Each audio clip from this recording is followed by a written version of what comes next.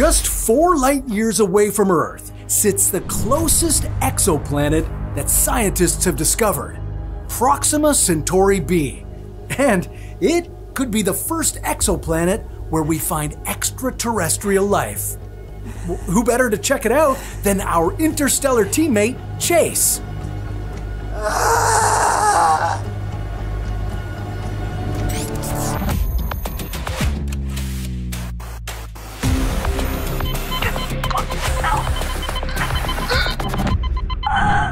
Yeah, it's true I've died on every exoplanet I visited, but this time will be different. Your death count is well above average. Yeah, but Proxima Centauri B has to work out. It's gonna work out.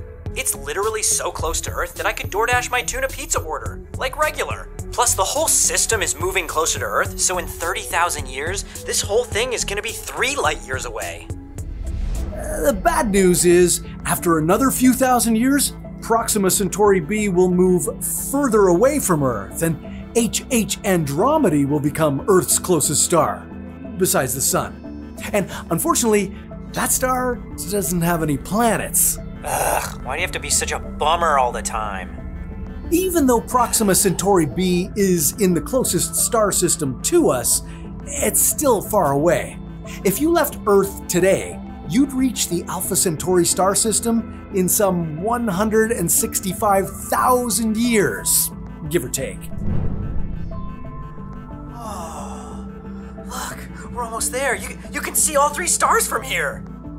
That's right, Proxima Centauri B orbits one star called Proxima Centauri, and this star is part of the Alpha Centauri star system that has not 1, not 2, but 3 suns. There's Alpha Centauri A and B. Those orbit quite close to each other. And there's Proxima Centauri. So that orbit's much further away, but they're all gravitationally bound together. It's kind of like how Rico and I are 2 peas in a pod. We're just really close and cool guys together. And Peter, he's just around, you know? And we'd like him to stay all the way over there.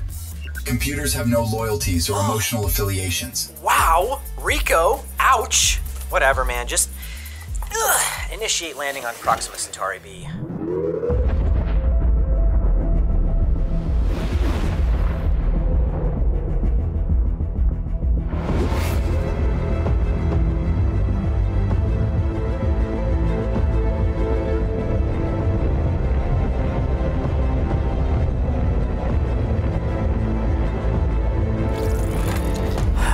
All right. Oh man, this is sweet. Proxima Centauri B is located in the habitable zone of its host star, but just because it's in the habitable zone doesn't mean it's habitable. Yeah, just because it's in the habitable zone doesn't mean it's habitable, and just because I die on a planet doesn't mean it's not habitable. Keep up, people. Though he could have said it better, Chase isn't wrong. Proxima Centauri is a red dwarf star, which makes it very different from the Earth's sun. As a red dwarf, it's much smaller and cooler. It's also a lot more efficient at burning through all of its hydrogen supply. And that means that Proxima Centauri has a lot longer lifespan than the Sun. This red dwarf will shine steadily for trillions of years, long after the Sun runs out of hydrogen and swells into a red giant. Oh yeah. In 5 billion years, when all these little Earthlings die off because of an apocalyptic sun explosion, I'll be up here chilling like a villain for another 4 trillion years. Yeah. Well, Proxima Centauri B might not be the best place to chill. Its star, Proxima Centauri, only gives off about 0.1% of the Sun's brightness. That means that Proxima Centauri B has to orbit much closer to its star to get enough energy to potentially support life. And being too close to a red dwarf star comes with some dangerous consequences. Ugh, don't tell me. The solar flares? I always forget about the solar flares. That's right. This red dwarf star gives off deadly, unpredictable blasts of extreme radiation. These eruptions carry so much energy that they could strip away the planet's atmosphere. No! Why? No! Why does everything always have to have a downside? No! ones! Ultraviolet bursts from the red dwarf star strip electrons from the particles in the planet's atmosphere. As more and more negative electrons escape into space, they pull the positive ions with them too. This constant escape act strips away most of the atmosphere, leaving the planet with barely any gas to hold on to. Well, if that's true, this might not be that habitable after all. Rico, let's get an atmospheric reading. Sampling. Calculating. Thin atmosphere detected. Trace amounts of carbon dioxide, methane, and nitrogen. Alright, well, let's explore a little, see if we can find some water, maybe a place to build a shelter. I can still turn this rock into a home. Proxima Centauri B has another dark secret.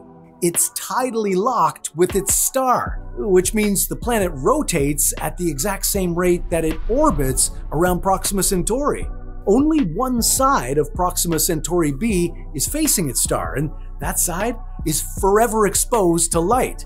The other side, shrouded in endless darkness. Well, that's pretty dramatic, right? I have to choose my spot carefully. Do I want to be a lecherous creature of the night or a wholesome daytime guy? All year round seasonal depression or chronic sunburn? Partied up rave style or read a book sometimes? Tough one. Oh man, this is tough. Oh, I know. I'll live in the Terminator Zone.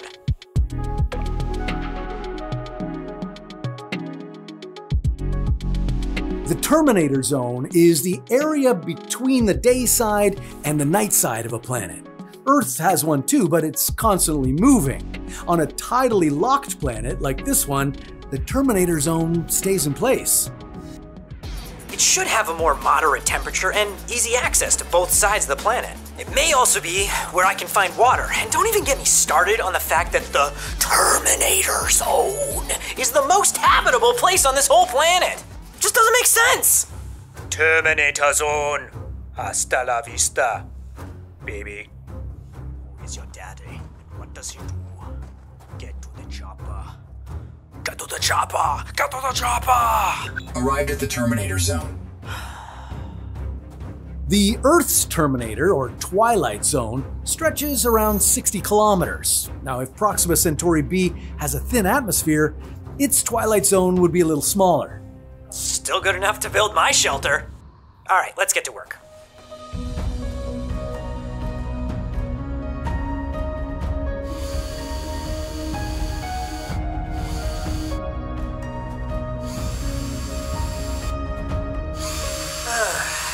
I'm making all of this radiation proof. You know, with the amount of UV this guy's blasting off, we have to insulate everything.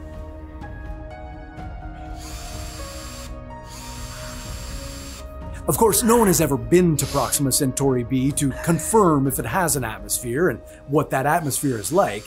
To find out the atmosphere of distant planets, scientists use a method called transit spectroscopy. When a planet crosses in front of its star, some of the star's light passes through the planet's atmosphere. By studying the changes in that light, astronomers can determine which gases are present in a planet's atmosphere. And we can do that from Earth. It's pretty cool. But transit spectroscopy doesn't work on all exoplanets, and it doesn't work for Proxima Centauri B because this exoplanet doesn't transit its star in a way we can study it from here. If Proxima Centauri B doesn't have an atmosphere, well, it could have a surface temperature of minus 40 degrees Celsius. If it does have an atmosphere, well, then it could be as warm as 30 degrees Celsius. This would be great news because that would mean that Proxima Centauri B could sustain liquid water on its surface. And where there's liquid water, there could be life. Oh man, this is hard work. I'm getting really hot in here. I'm gonna take a quick trip over to the night zone, you know, cool off a little bit, have myself a little cocktail, see if there's any space ladies over there.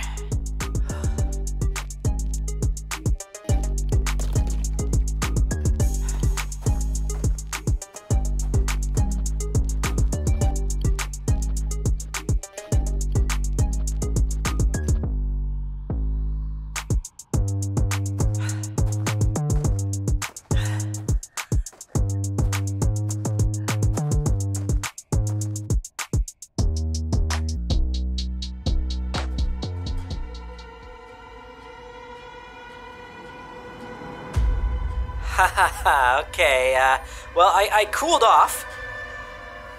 I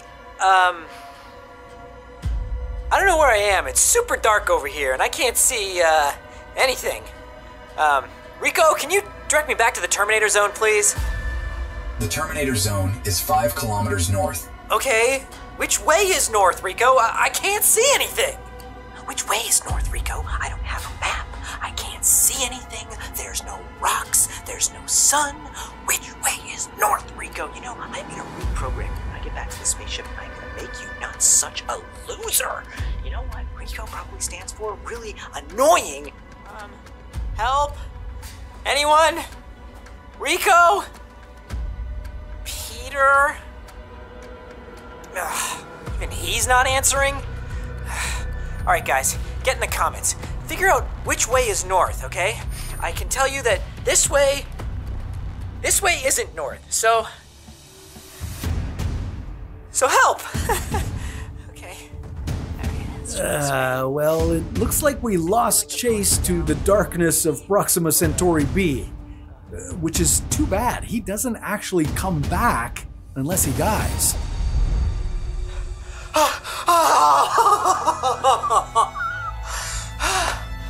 Oh god, I made it. Oh, I thought I was doomed back there, stuck to wander in some sick cosmic purgatory for all my life. Oh, I need to take some sort of daytime mental health break. Rico, get me my relaxing chair.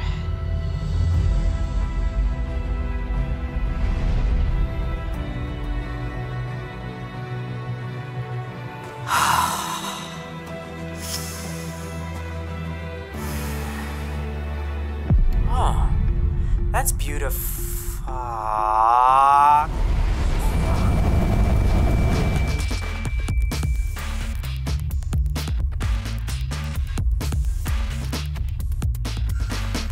He should have stayed in the Terminator Zone. A blast like that straight to the face? The heat and radiation would cook your insides in a second.